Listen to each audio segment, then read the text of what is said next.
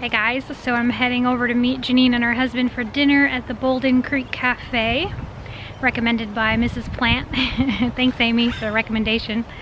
So I'm just walking down this alleyway, and this place is really unique. It has a lot of really cool houses and has a Portland vibe. Totally has a Portland vibe about it.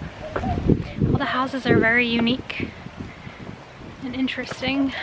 I saw one that looked kind of like, it had like a winding staircase on the outside that went to like this little room on the roof.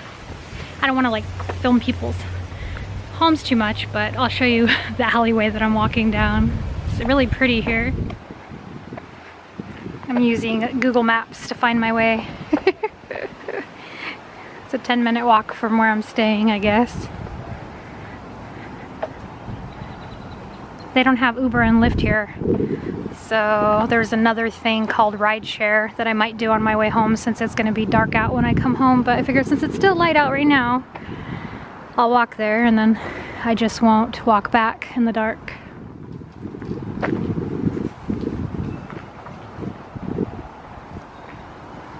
But there they are. Hi. I got you first. How are you? I know what you say that this guy is scrawny. Okay? Well, you are always scrawny, right?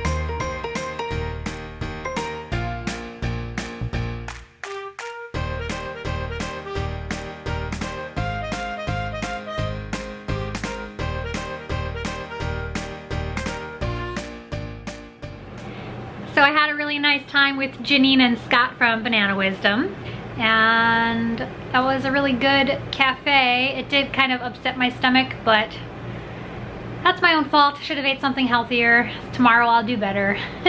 So anyway, it was really good though. So if you guys have never tried the Bouldin Creek Cafe in Austin, Texas, and if you ever get the chance to try it, they had a lot of vegan friendly options on the menu and a lot of stuff sounded really good. It took us like 10 minutes to decide what we all wanted from the menu.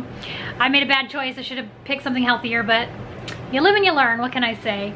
So Janine and Scott left to go do some grocery shopping so that they have some breakfast items tomorrow.